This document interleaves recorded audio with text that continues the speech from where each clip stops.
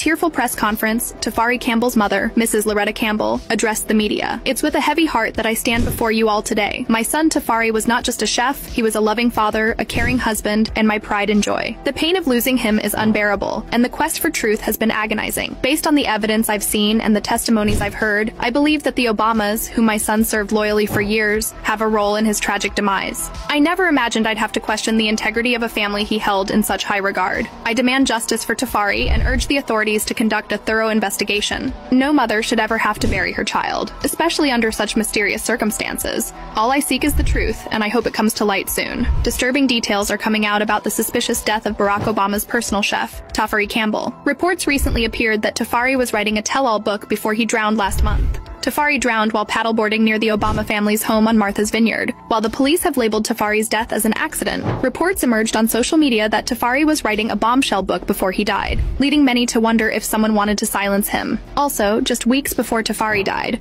Obama's old letters resurfaced in which he admitted to fantasizing about sleeping with men. Many are now wondering if Tafari knew Obama's other secrets. So, what really happened to Tafari Campbell?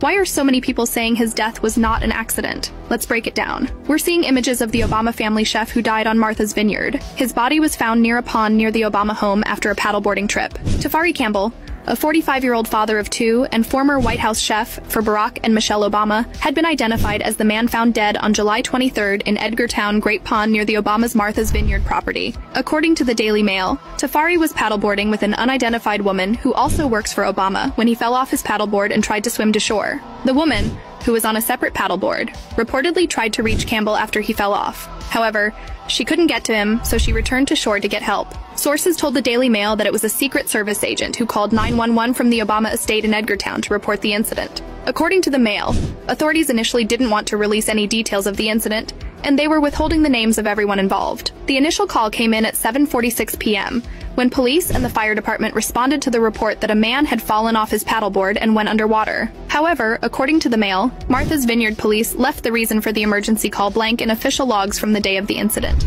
Divers reportedly continued searching for Tafari into the night, and they finally located his body around 10 a.m. the next morning by using sonar. Several eyewitnesses said the Obamas were not at the scene when Tafari's body was recovered. However, they noticed several Secret Service agents. The authorities later determined that Tafari's drowning was an accident, and the police claimed there were no signs of foul play. However, many on social media are saying something's not adding up about the official account of Tafari's death. The lack of public information has sparked numerous viral theories, including those that claim Tafari was eliminated because he was writing a tell-all book on Obama. Just weeks after Tafari drowned, Obama's old letters from the 80s resurfaced on the internet in which he admitted to fantasizing about sleeping with men daily. The letter resurfaced after Obama biographer David Garrow talked to Tablet magazine about his biography of Obama, Rising Star: The Making of Barack Obama.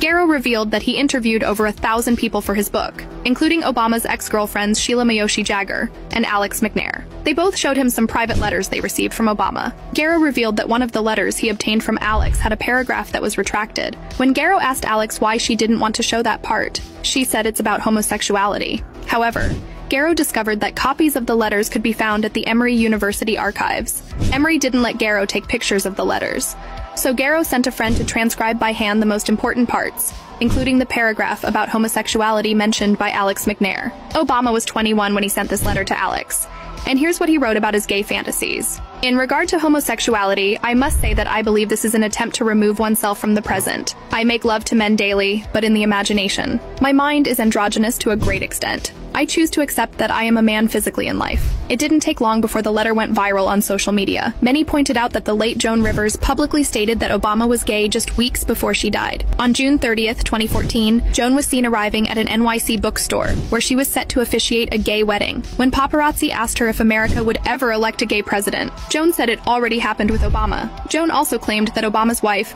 Michelle, is transgender. Weeks after Joan made these comments, she died suddenly during a routine throat procedure.